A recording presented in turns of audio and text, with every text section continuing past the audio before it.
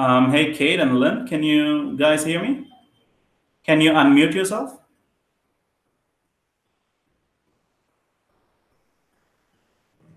Yeah, there we go. Can you hear us? Does that work now? Yep, I can do it. So, yep. All right, great. So, friends, we have Kate Davenport and Lynn Hoffman from Eureka Recycling. They're both co-presidents. Is it a women-owned business, Kate? It's women-led. We're a 501c3 nonprofit. So, but we are the women-led co-presidency, and a woman is our board chair as well. Got a lot of ladies. I'm sorry, I didn't let you finish. That's okay. All right, great. Thank you so much. Actually, in the Global Dialogue on Waste, out of the 15 speakers we have, 9 of them are women. And this is something that we've been trying from the very beginning of BWaste-wise, which is have diverse voices, not just based on gender, but also based on class and region. And we believe having that kind of diversity is one of the best insurances for us on the long term. So thank you so much for joining us. And as most of the people who are joining today's chat know, Eureka Recycling is a nonprofit organization working in the state of Minnesota, and they are one of the very few nonprofit organizations who are actually providing services like waste management services and recycling services. And we also have Kate Bailey, who works for EcoCycle. She'll be talking tomorrow, and they also operate a nonprofit organization which provides services. Kate and Lynn, do either one of you want to talk about this nonprofit organizations providing services in the U.S.? How does that work? Sure. Yeah, there's only a handful of us left. I think there are 5 or 6 that we know of. I think recycling, really, the origin stories are in nonprofits and community grassroots efforts. There are a few of us left, I think, because of the challenges of operations and competing when the majority of the other players in the market are integrated with larger waste hauling services and have deeper pockets and kind of different missions. And there's that, and then there's also some challenge with the tension between being a service provider and being an advocacy organization, and how those roles can. We think it's a really healthy and interesting tension, but it doesn't mean it's always comfortable. So there have been nonprofits many that have let go or sold the operations and just kept the advocacy role, and we can certainly understand it. We've asked that question very concretely a few times in our history if it was time to do that, but we find a lot of power in this model and really being where the rubber meets the road and having the boots on the ground. So it gives us a little bit more credibility as an advocacy organization because we're in it and we're doing it. We can talk about the challenges of paying living wage with full-time employees in the MRF when we have fluctuating volumes of material. How does that work? Not easy, but it's something, so we can be really transparent about it and speak from a place of knowing. Is there anything you want to add to that? No, I think you'll probably hear it weaved in and out throughout the rest of the conversation. Maybe the last thing I would say is I just think that there's a reality that as a nonprofit, and you could hear this come up in Chaz and Cole's conversation, but legally, we don't have to primarily focus on shareholder return. We can balance profitability with other values, such as highest and best use of the material that we recycle or paying living wages. And that I think is really important to emphasize that that's a legal difference between a for-profit and a nonprofit. And so I just think that makes how we make decisions is very different. And I think we tend to probably have a longer term perspective than particularly a multinational that's really aiming to maximize shareholder return on a quarterly basis. Right. I think that's great. I mean, BWaste-wise is a nonprofit, and we invest. We look at BWaste-wise as a way to invest our time and money in something that lasts longer than a quarter. And we see this as, one of the best ways to have long-term impact. And it's also, I feel, is like parental care. In parental care, you don't get a IRR in the next quarter or so. So even after 20 years, you might not get any return that could be valued by GDP. So we look at it in that way. But when it comes to the finances, I think you've done much better than Be Waste Wise, and I believe that's also really important because there is a saying in India in Bollywood movies where you're supposed to be like a candle which gives light to the world, but then you're slowly melting away. But then that's been most nonprofits over the time. But I think when it comes to you, you're more like the sun. You can sustain yourself for a longer time and then give that light, to more people. So that's really interesting. Could you talk to me about, the financing, or talk to me about the money? How do you keep yourself going? Yeah, I think I can start with that. I think, one thing I just want to highlight before we get into the nitty-gritty of how our financial model works is that we are financially sustainable. So the model that we have is not being subsidized by grants or other mechanisms. Like we're trying to run a demonstration that's operating in the same marketplace that any for-profit is operating in, and that has value in terms of our demonstration as well. If we're going to push the industry in certain directions, if we're operating in that same financial paradigm, that has more power. Mm-hmm. Since our inception, I think the financial model has been really based around how do we build local and regional markets around recycling and bring those stakeholders together. And that model is what we've used to finance our capital needs. So when we bought the trucks in 2003, and then opened the MRF in 2004. It was originally a dual stream MRF in 2004. We went out to the market in terms of the end markets. We went to the paper markets and said, hey, we're going to open a facility here. Would you be willing to invest, lend us money for the capital investments? In exchange, we'll give you a supply agreement. We've done that about 3 or 4 times in our history.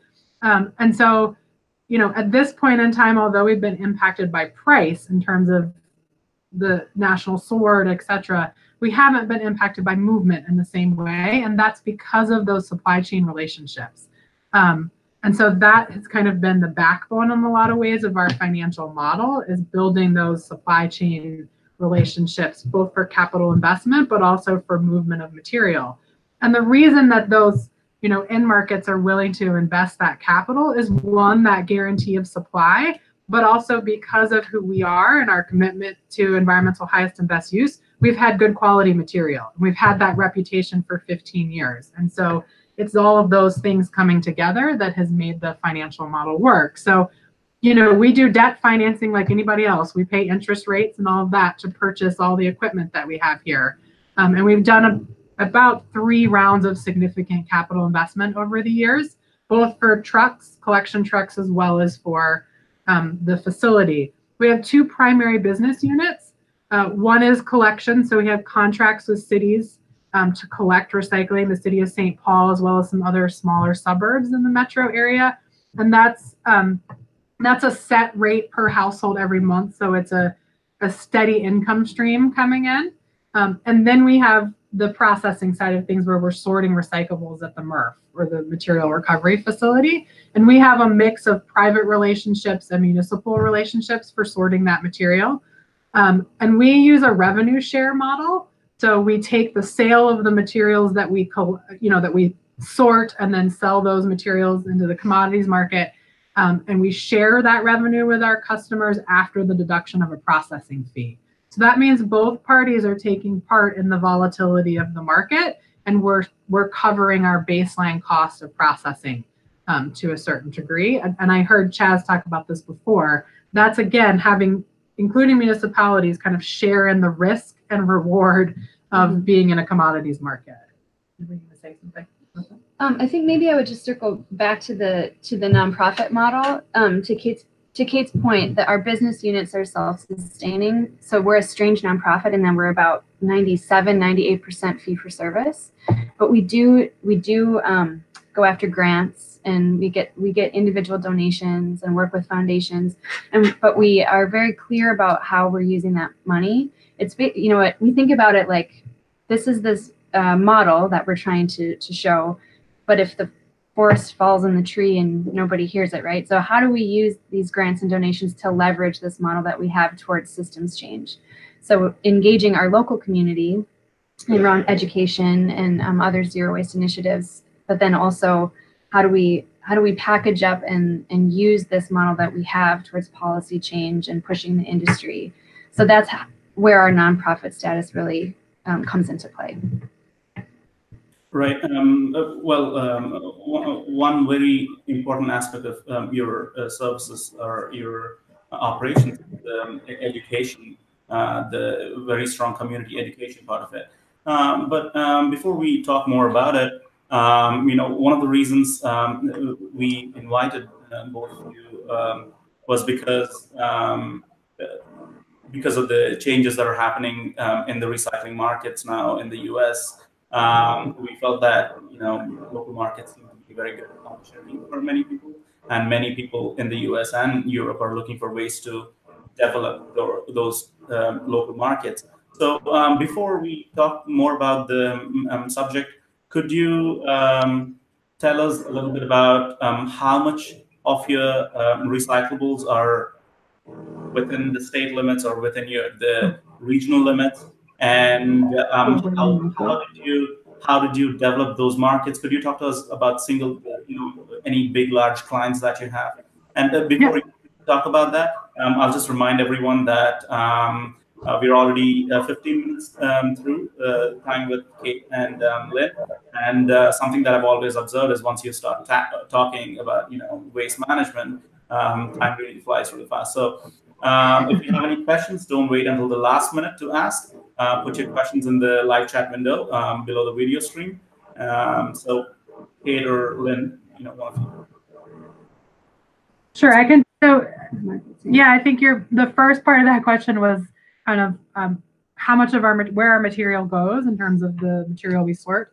So about 85% of our material stays within the state of Minnesota, actually. And then about 90% within the Midwest region. And then 100% of our material stays within North America. We do sell some material, not a whole lot, to Canada and Mexico. But again, the majority of our material is sold in the state of Minnesota. A large percentage of our material, number one, is glass. It's about 20% of our material, and that goes to a glass beneficiating facility or sorting facility here in the Twin Cities metropolitan area. And Eureka has actually been really instrumental in bringing glass markets to the state of Minnesota and keeping them here. And so we can talk more about that. And then most of our paper stays here in the state of Minnesota as well, actually in the Twin Cities metropolitan area. So there's a West Rock paper mill about 5 miles from us. And this goes back to how we've done financing over the years. But when we converted to single stream, the West Rock Corporation, which was Rock-10 at the time, and helped us with capital financing for the single stream conversion. And then we did a supply agreement, a long-term supply agreement, actually. And so that both helped us get the capital. It helped them get a guarantee of good quality, both news, mixed paper, and OCC for cardboard. So the majority of our paper, which is about half of our material that comes in through the facility, goes to that West Rock mill. Not all of our paper. We're not, we want to be smart. We don't want to have all of our eggs in one basket, but most of that material. And then we have plastics markets here in the state of Minnesota, mostly for our HDPE. A lot of that stays in the state. Our PET, we don't have a processor here in Minnesota, but we do have some in the Midwest. So we've entered into supply relationships also with some of the plastics markets. So that kind of gives a profile of where our material stays. And I want to highlight something really important here, which is, it's easy for us to maybe stand up and pound our chest about how we have such good local markets, and that is a result of our kind of commitment to local markets from a regional economic development perspective. But we also are in the Midwest, and that's a different dynamic than, for example, on the coasts. And so, you know, part of our ability to have those local markets is just a result of geography. It's a combination of geography and our business model.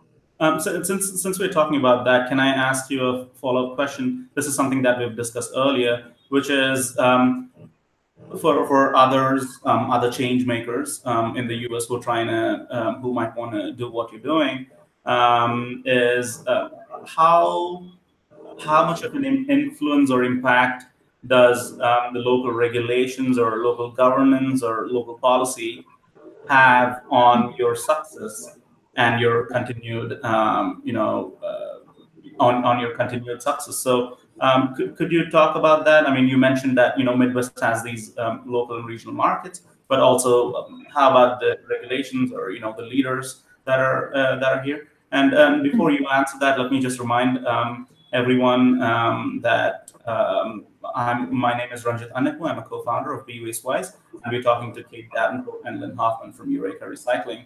And Be Wastewise has organized a number of webinars on the issue of waste in 2013. In the first year, we organized 8 events, and now in this year, we've organized more than 35 events. And next year, that's almost 1.5 events a week. And next year, we're trying to get closer to 1 event a week, which will make us one of the largest video platforms for, you know, sharing knowledge. So if you're an organization with expertise, if you have the solutions that can help the world, you know, reach out to us. We are a nonprofit, and let's work together, you know, to share this expertise with everyone. So Kate or Lynn, please. Sure. I think so. Your question about kind of the influence of local municipalities and governing bodies and regulations, and how they influence our business model and our ability to do what we do. The first thing that came to mind is that, you know, in the 15 plus years that we've been in this marketplace, we've seen some real changes in the way that cities are structuring their RFPs and their contracts for the better. So we're seeing more and more cities actually have requirements or extra points for, prioritizing local markets or transparency around markets, and being able to accurately report on where materials kind of next life, right? So not just that a broker sold it somewhere and it's recycled, but where did it go? What was the impact, and what did it get turned into? So we're seeing more and more cities build that into the structure of contracts, which I think is really helpful, and not only in just moving the marketplace and the industry in general. And then the Minnesota Pollution Control Agency here also has some regulations that are helpful around, you know, it's about not landfilling anything collected as recycling unless the commissioner is given a specific variance or permit. And then, you know, things like beneficial use, like using glass as landfill cover isn't considered recycling in Minnesota by virtue of the regulations. And so I think that certainly helps make some of those decisions easier. I don't know, do you have other? Yeah, I say on the flip side of that, I think Minnesota, well, I'd say one more thing. I think there's been a real commitment to recycling for many years. And so there's been investments by multiple stakeholders, counties, cities, in education. So I think Minnesota in general has one of the lower, if not lowest, residual rates compared to other parts of the country where you might see 20 to 30% residual. The average here is more around 7 to 10%, which is pretty low. And I think that is a reflection of all of the stakeholders engaging in that. I think Eureka has set the bar around some of that, which is our goal, is to demonstrate and set that bar. Maybe can I add too that there is a state recycling goal, not quite as aggressive probably as California's. And it came up in the conversation earlier. I think our feeling is those goals are very helpful, and just need to be shored up by regulations that help ensure that our measures don't get mistaken for our goals, right? So just moving it from the trash can to the recycling bin, I think over time our our vision kind of stops there, and we consider that success. And I think that's part of why we're in the space that we're in right now as an industry. You know, if you can put it in the blue bin and somebody somewhere will take it, then we'll check that box. And I think we lose sight of why we started recycling in the first place. And you know, there are times when recycling isn't the right answer. More recycling isn't better unless it equates to less trash and more local jobs and cleaner air and cleaner water and all those things, right? So when Kate was talking about where we market, you know, we have marketed materials outside of North America in the past. We're not fundamentally against that. It's just that as a social enterprise, when you're weighing the environmental impact of shipping something that far, and we are lucky to have local markets available, that when you're balancing all of those things, shipping it around the world doesn't always come up with the best equation. And I'll just add that one thing to that, Ranjit. I think one of the examples we saw is we, like many parts of the country, saw a real push towards adding all plastics 1 through 7 to the program, to programs about 5 to 7 years ago. Yep. Cities got really pushed by the state and county to add that to meet those recycling goals. And that's, to Lynn's point, the question that wasn't totally asked there was, do all those plastics have markets? What is that material getting turned into? And we were pretty vocal at the time that we were not going to want to accept 1 through 7s because we knew that there weren't markets really for that 3 through 7 bale. That really what people wanted out of the 3 through 7 bale was the polypropylene. And so we added tubs and lids or yogurt tubs to our program, but not plastics 3 through 7 because of that commitment to really wanting to make sure that when you add a material, it really is getting recycled. And I think that's an example, and many places have experienced that, where the push to meet the goal of tons collected at the curb had us lose sight of really why we're trying to recycle in the first place. Right, that makes sense. And so let me ask you a question about, this is something that you've mentioned, you know, as an advocacy, the dual roles you play as an advocacy organization and also as someone who implements being a service provider. So when you say that you're accepting only certain types of materials, that means that the remaining are going to less beneficial use or less beneficial method of treating or, you know, disposing them. So how do you deal with that? And before you answer that question, we have a question asking if the webinars are recorded to be viewed later. Yes, they're all recorded and they'll all be available for free after the webinar, the recording's done. So yeah, Carolyn, go for it. I mean, I guess we would argue that it's not necessarily a less beneficial use, because if you're collecting something as recyclable, that's really not. It's just taking a longer trip to get to the incinerator or the landfill. So really for us, it's about transparency, you know, and we spoke a little bit about education. There's part of the reason that some communities add all plastics, I think, is because we could print a phone book of, you know, guides to recycling every year, just to help people navigate what is and isn't, what goes in the cart, how to prepare it. But the reality is we have about 20 seconds, if that, of people's attention, and we're competing with a lot of other things in people's lives. And so you gotta, so I think some of that push was to make it easier. Just put it all in, we'll sort it out and we'll figure it out. I think the problem then is that that takes off any pressure from the consumption, behavior change or consumption change, and any pressure from the producers of those materials, because now they're recyclable. So they're the preferred option to buy at the store. You don't feel bad about buying as much as you want because it's getting recycled and doing something good, right? So it really changes the way that people think about that product, and which is, I think, why we've really tried to hold the line on accepting materials that we know aren't really going to be recycled, or we know recycling isn't really the best path for those materials.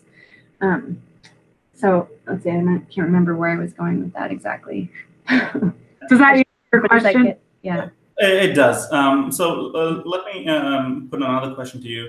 So can you give some tips to people who might want to do something like this, but are in states or in regions where the local laws or leadership are not as, you know, friendly as they are to you, to your operations? So could you give them some tips on how they could develop markets and how they could make sure that they were successful, make money to be able to fund themselves. Yeah, I mean, I think the biggest tip I would give is to say, people have asked us many times, are you gonna go spread Eureka? Are you gonna go start Eureka in the rest of the 49 states? And I think the reality is that waste in the United States is very local in terms of how it's regulated, and each state is very different in terms of who the policymakers are, where the decisions are made.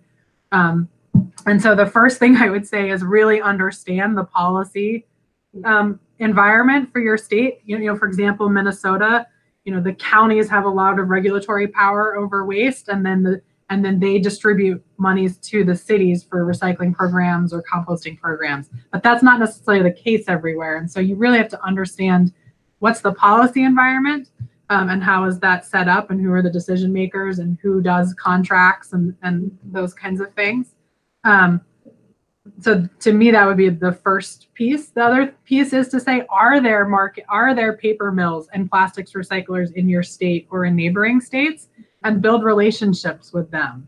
I think one of the realities of recycling and it being a global commodity, and particularly that the multinationals that are in the waste and recycling industry, right, they have huge supply of material. And so you've seen them be very adverse to going into local or regional supply agreements, because then they lose their ability to play the market on a global level.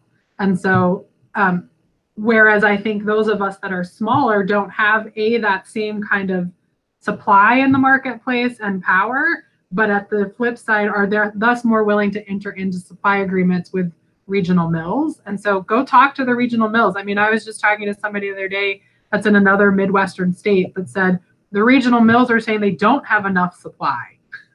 So to me, that's a breakdown of, that's the market not connecting and making those supply chain relationships. So find those mills, talk to them, see what they want, how much supply they want. And in Minnesota, we have had a state agency that has been willing to help in terms of market development. Go to your state agencies, and not just the Pollution Control Agency. I mean, Lynn mentioned this before. Go to your Department of Economic Development. I mean, we all, the numbers are pretty, widely recognized that taking a ton of waste and putting it in the recycling supply chain is going to create 10 plus more jobs, whereas taking it to the landfill or the incinerator is maybe 1 or 2 jobs. So that would be my other recommendation, is find those mills and look at what the kind of regional economic development benefits are, because you could potentially get dollars from that in terms of investment. But having guaranteed supply of incoming material and outgoing material, I think, has been really important to our model. Maybe the last thing I would add is that, we obviously are huge advocates of the social enterprise approach, whether or not you incorporate as a B Corp or a nonprofit, or there's a lot of ways to do it. But I think, even if the regulatory systems aren't there in the community you're in yet, I think we know that municipalities take a while to catch up to the values of the community. And so I think, we've really seen our community get energized and excited about living, things that we offer because of our social enterprise model, like living wage and local markets, and those pieces that are important. And people recycle because it's a concrete thing that they can do every day that benefits their community. And, I think people are hungry for that right now. And so the more that you can infuse the values of the community into the way that you're doing it, not just that you're doing it, but like, how are the people being treated that are doing that work? I think that is the path forward for everyone, I think, is really finding the intersections in all of those values. The last thing I'll add to that, I think, we're hearing a lot.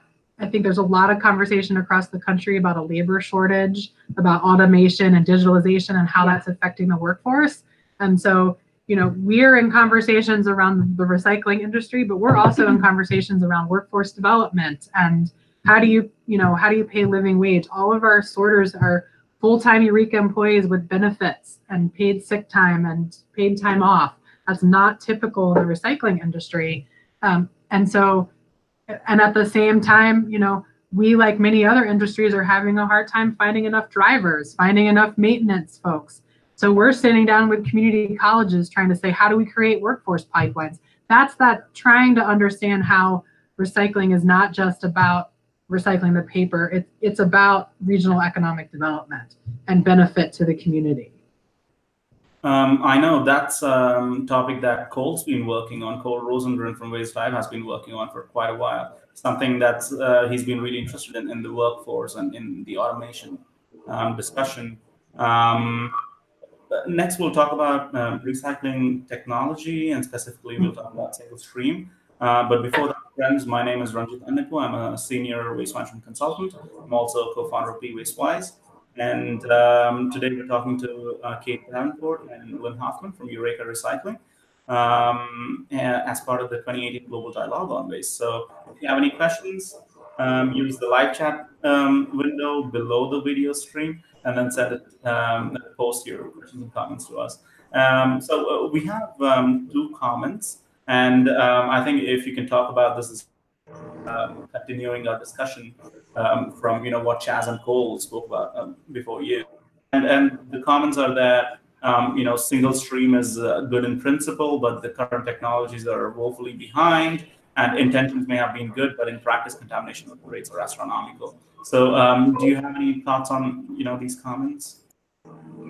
Yeah, I mean, I think there's a lot to pull apart there. There are a lot of factors that impact how a single stream program performs. Everything from collection methods to compaction to what is accepted material and what isn't, and then of course how are you running the facility? How are you? I always want a shortcut to how fast are you running the lines, but that's not necessarily. Speed is one, obviously, one indicator. But so there are a lot of different elements to a program. I think that I think sometimes we think about that and think about single stream as the push towards efficiency, and I think that's true. I think we have to find a balance between efficiency and quality, and whether or not single stream can find that balance. I think there are a lot of pieces to that puzzle. I mean, I would definitely say, I think we've employed a continuous process improvement philosophy in how we run the MRF. So to Lynn's point, it's not just when you get pushback from markets about contamination, it's not just about slowing the line down. If you employ that philosophy, then you understand how all of the different factors interact. So for example, I think we have to talk about single stream. We also have to talk about carts.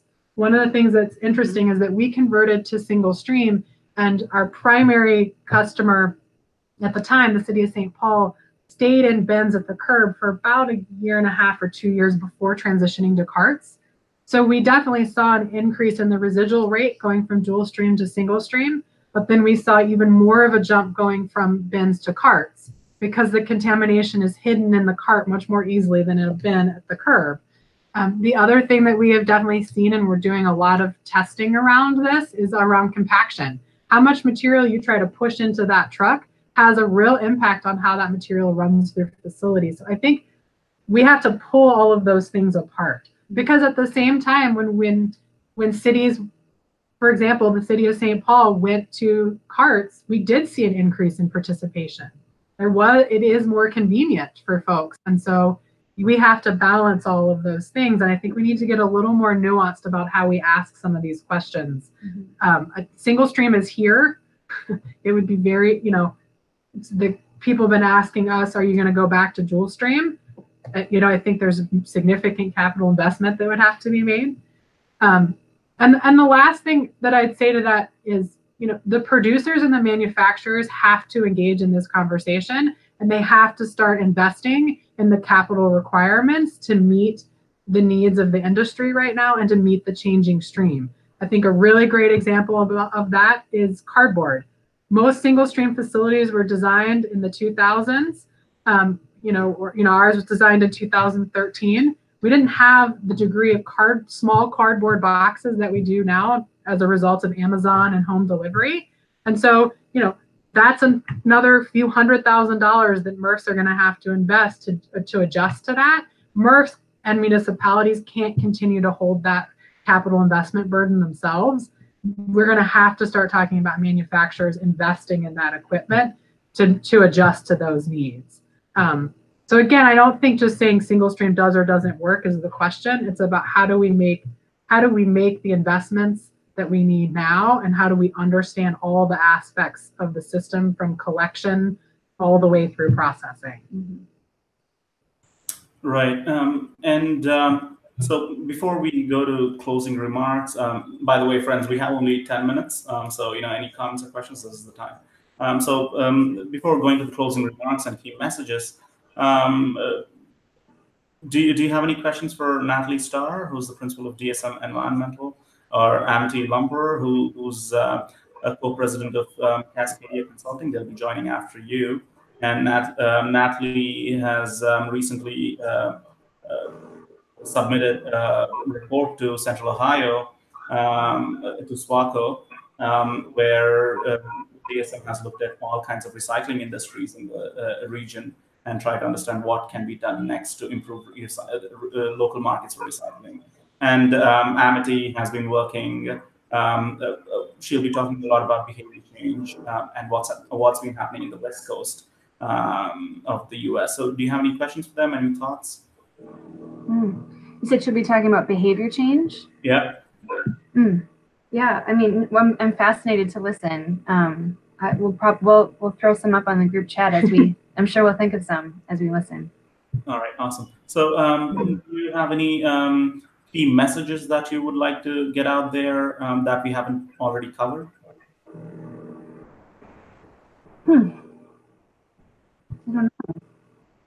I think I would re-emphasize the last points we were just making, which is at this point when the industry is challenged, I do think it is really important that we start to pull apart the complexity of this and don't just jump to recycling is broken or single stream doesn't work, or there's a lot. And I do think we have an opportunity with technology and other things right now to really understand better than we ever have before where the bottlenecks are, where the challenges are in the infrastructure, and that can help guide investment. So I would leave on that hopeful note. Right. I think there is a lot of opportunity here. I don't think we disagree with Chaz in that, like, we do have to rethink the economic model here a little bit.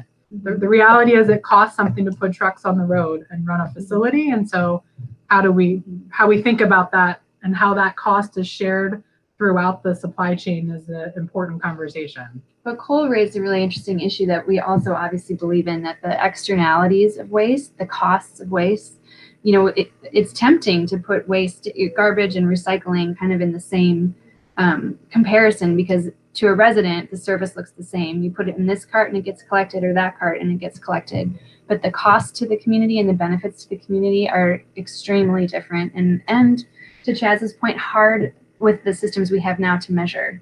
But certainly the environmental justice aspects of waste, the health, human and environmental health impacts are nothing small. And so I think we need to get better at measuring those so we can get better at understanding and justifying maybe a shift in the economic model around recycling. And because we do believe that there are challenges in the recycling industry, but there is the potential for recycling to be a real solid cornerstone for a circular economy, for a truly circular economy. But not every material, recycling isn't the answer for every material. Reduction, of course, has to be the foundation. Recycling can be a cornerstone, and composting, and there's a lot of other solutions there. So I think not burdening recycling with solving all the issues with our consumption, but it certainly has an important role to play. One other thing, one thing to that, which is I think China and what's happened with National Sword has pulled the veil back, which needed to be pulled back, which is we were exporting our waste problem to somebody else. And that's the history of waste, is that it's marginalized communities that have been the most impacted by waste. And we have to be thinking about those impacts as we redesign the system. And then the second piece is I think it's really interesting to look at what's happening in Europe and requirements around recycled content driving the manufacturers to engage in the industry in a very different way. Because if they're required to buy recycled content for the production of packaging, then they want to understand how to get good recycled content, and that drives it. And I think that's some interesting, from a policy perspective, things for us to look at in the United States. That's great. But we've gotten a bunch of questions in the last 1 minute. Well, the first question is from Avantika. She's asking, how does Eureka see themselves growing in the recycling market? That's number one. Number two is Georgina. She says, Eureka seems to need extraordinary collaboration and relationship building skills for your success, as well as long-term vision. Do you think that as women, you might have an advantage, since these are typical competencies aligned with women in general, of course, that's in general. What are your thoughts on that? And another question is, what is the first step you would do if you have to develop a local market in a country in which most of the material is exported? So again, question one is, how do you see yourself growing? And then question two is, as women, does that give you, certain advantage? And question three is, what is the first step if you want to develop recycling? I'll take the growth one. Yeah, you want to take the growth one? Sure. I mean, we're interested in small, sustainable growth. We're adding, we're going after contracts for other small communities that make sense within our model, that add efficiencies or kind of work within the model that we have. I think what we're really interested in growing is the influence that this model has. We're really looking now to figure out how to leverage this towards systems change on a bigger, what do we have to offer, especially the industry in this kind of moment of existential crisis that we're in. What does a mission-driven approach to recycling or a social enterprise approach to recycling have to offer? How can this model influence some of the solutions as we rebuild or rethink how recycling works?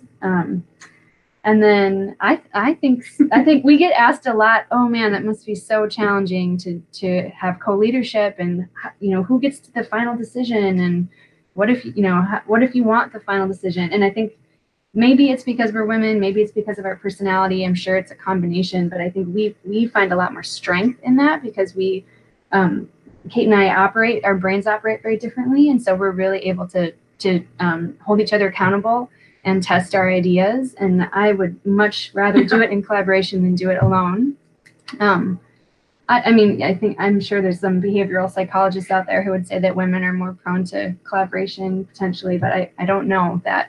And we have definitely had, Eureka was founded by a man and a woman. Yep. And have had male leadership here who also were very collaborative and leaders in terms of building those collaborations with markets. And so I think that partially goes back to being a mission-based organization that's trying to balance profit with environmental benefit and social good. Mm-hmm. And when you're trying to balance those things, you inevitably, I think, have a more collaborative approach. Yeah. Because you have to. So yeah, we'll let somebody study us to tell us how much of it's because we're women. I'd rather not. That's awesome. What was the third question? Oh, was the last question about if you don't have markets in your area? What's the first step in building recycling markets? But I think we ran out of time, and I also think covered that to an extent, in our conversation earlier. And talking about collaborations, I know that Georgina Nietzsche from ISWA is listening in. So hi, Georgina. We've been collaborating with the International Solid Waste Association to bring their knowledge to a larger audience in a much easily accessible manner. And this is, friends, this is something that Big Wastewise has done with multiple organizations over the last 5 years. And so yeah, if you have that kind of need, contact us and then let's work together. And with that, that's the end of our conversation with Kate Davenport and Lynn Hoffman. Thank you so much for joining us. Thank you. We really enjoyed the conversation. Thanks, Randu. Thanks. So I'll hide you from the broadcast now, and then I'll bring Natalie Starr and Andy Lumper onto the broadcast. So thank you so much.